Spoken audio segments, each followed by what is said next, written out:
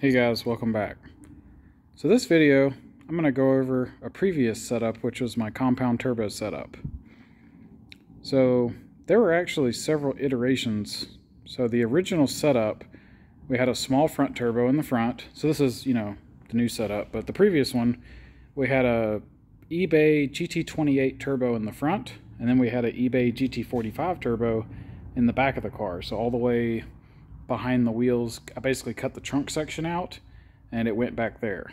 So we had big GT45 in the back. That was a 68mm inducer on the compressor, and the turbine was huge. I don't know what it was, but it was giant. It had a T6 flange with a 1.05 AR. So that was a giant turbo. That thing probably weighed 50 pounds. And then the front, we started off with a GT28. I don't remember the exact specs, but it was like a 47, 48, 49 millimeter, something in that range. And it had I think it was a 0.64 AR. So the thinking of that setup was that I sized the front turbo to spool quickly, and then the rear turbo to basically prop up the top end power.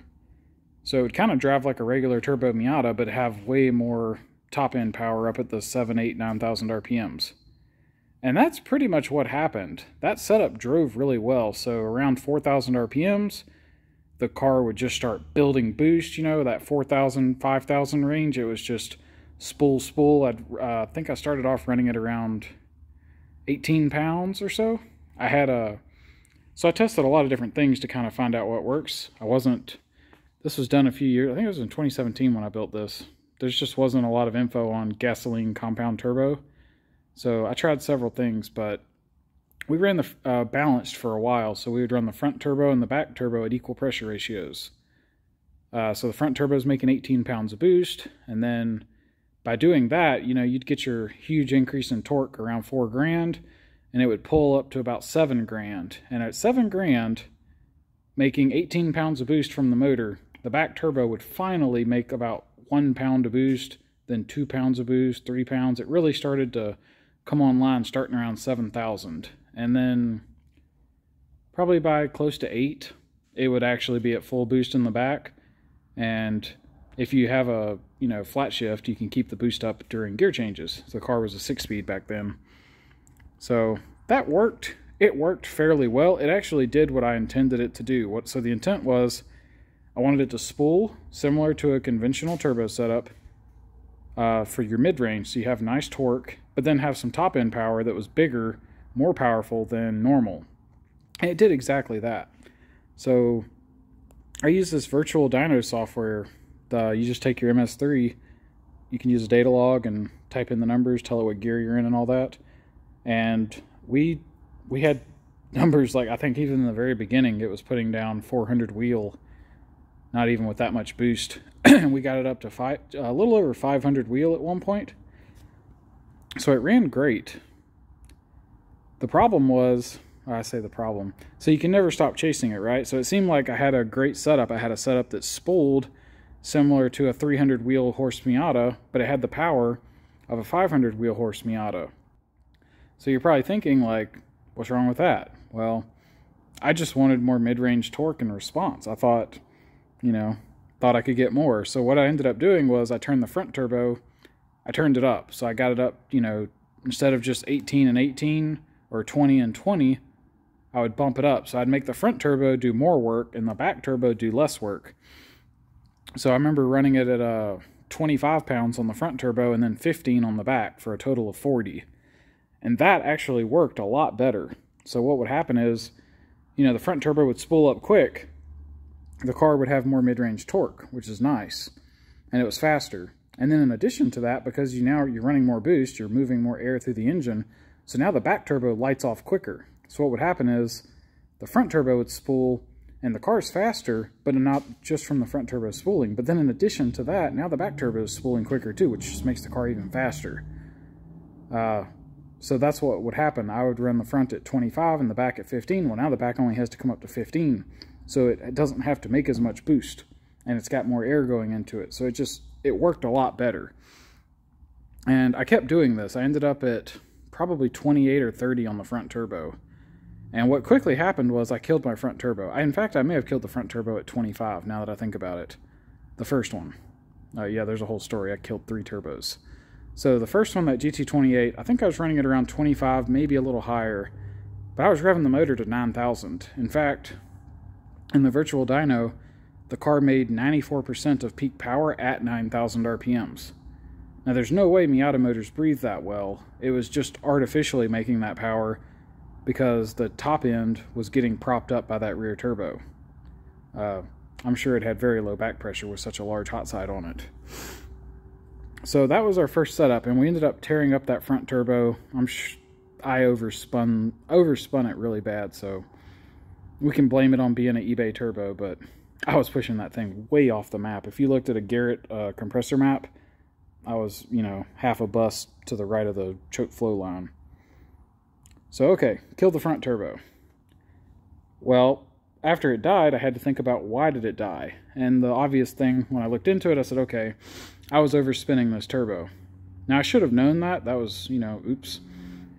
I should have known better, but, sometimes you get carried away with a car, you want to go fast, and things happen. I have a hard time controlling my boost levels on cars. So, after realizing that I basically overspun the front turbo, and that's why it died, it failed the bearings and dumped oil everywhere, and the wheel hit the housing. So after I killed the front turbo, I said, okay, we can solve this problem. We'll just get a bigger front turbo, and that way the bigger front turbo can, sustain more power without dying. So that's what we did. We got a GT30, this is an eBay turbo again, we got a GT3076. It had I think it had a larger hot side on it. I ran 2 different ones, so I don't remember which one was first. No, I got the bigger one first. So I put like an 8.6 hot side on it, T3 instead of T2, so I had to get a different manifold. I was running a cast iron manifold the whole time, funny enough. So we put the T3 turbo on there, 8.86 hot side, bigger compressor. Don't remember what it was, but whatever a 3076 is. So we put that on and drove it. And it was kind of a worse turbo, if you ask me. So it didn't spool nearly as good as that smaller turbo. It must have been a good size bigger. So it really hurt the low-end performance and the mid-range torque. Now, as you can expect, when that bigger turbo did spool, it had a lot of power.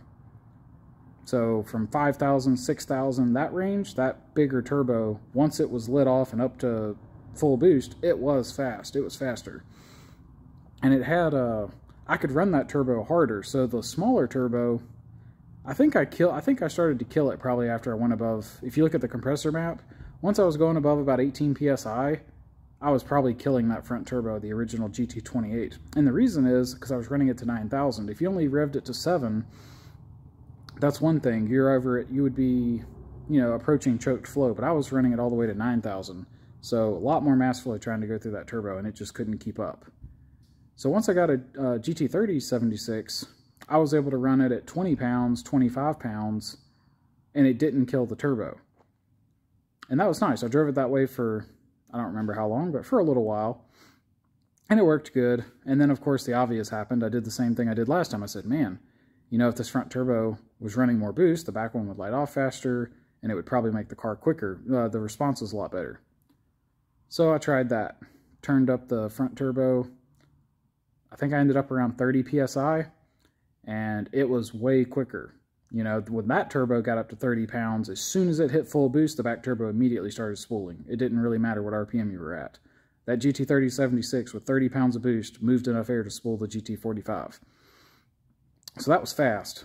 And then the turbo died.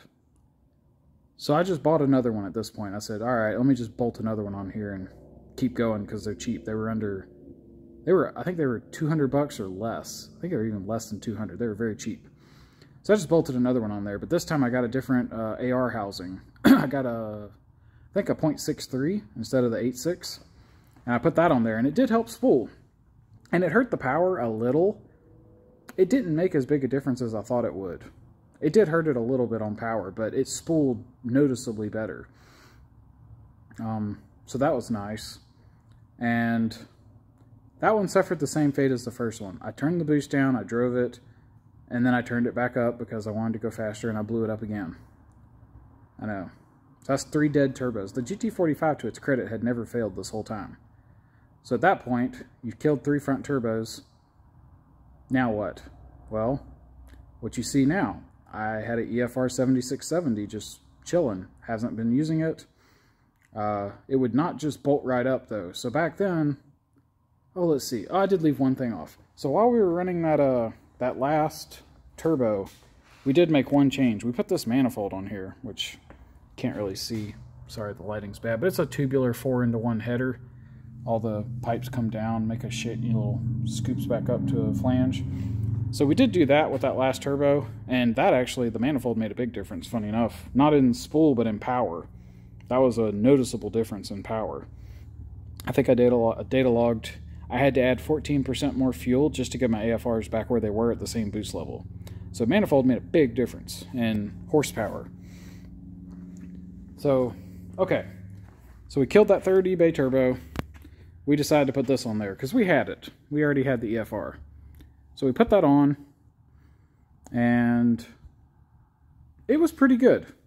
This actually spooled a little bit better than the eBay turbo. I actually thought this would spool way better, being all fancy EFR. Now this does have the 8.3 or 8.6 hot side, and I had come from the 6.3.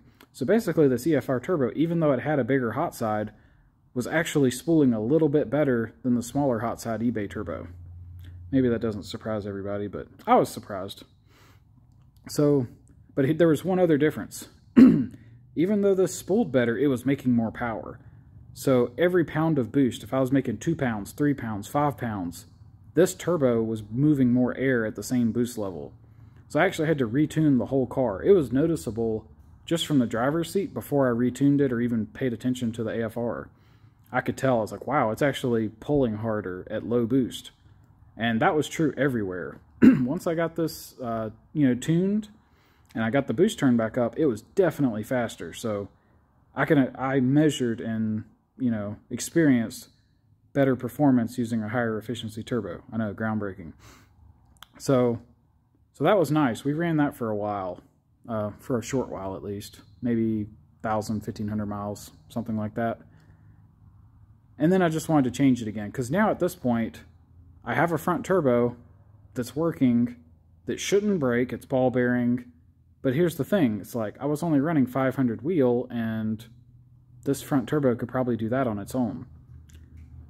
So I've kind of defeated the purpose. The whole reason I did a compound setup was to have a small turbo up front that spooled really well, so I could have my mid-range performance and enjoy the car on the street, and then have the rear turbo to prop up the top end so it was actually fast. So by the time I got to this point, I had a turbo that was reliable, but I had kind of defeated the point of having a compound setup in the first place. So that's when we thought about this, and we said, well, we either need to go back to what we were doing with a smaller turbo up front, or we need to change something.